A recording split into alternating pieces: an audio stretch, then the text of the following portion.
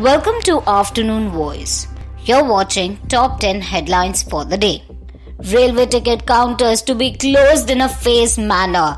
The decision to close 300 ticket counters in a year and 80% booking of tickets will be done through IRCTC. Approximately 5 kg of gold was being duplicated of 59 customers of Union Bank at Amravati branch. High alert has been issued in the district due to weapon being found in the suspicious boat which was found at Raigad coast. In Mumbai, 66% seats of Class 11 are still vacant. 3,500 students turn back for admission despite getting a college. After completing 2 rounds of admission, now the focus is on the special round.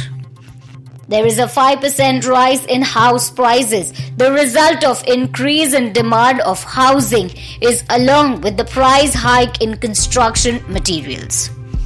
Union Minister Anurag Thakur states to collect votes, Delhi Chief Minister Arvind Kejriwal is distributing Ravi to Rohingyas.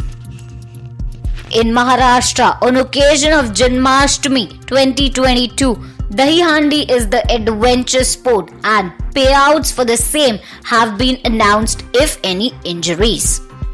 In Delhi, Excise Department are opening liquor vendors and as of now, 300 licenses have been given to the liquor vendors. Maharashtra's capital city reports 1,201 new COVID-19 cases and 2 fatalities as of now. This is considered the highest in COVID cases since June 30th.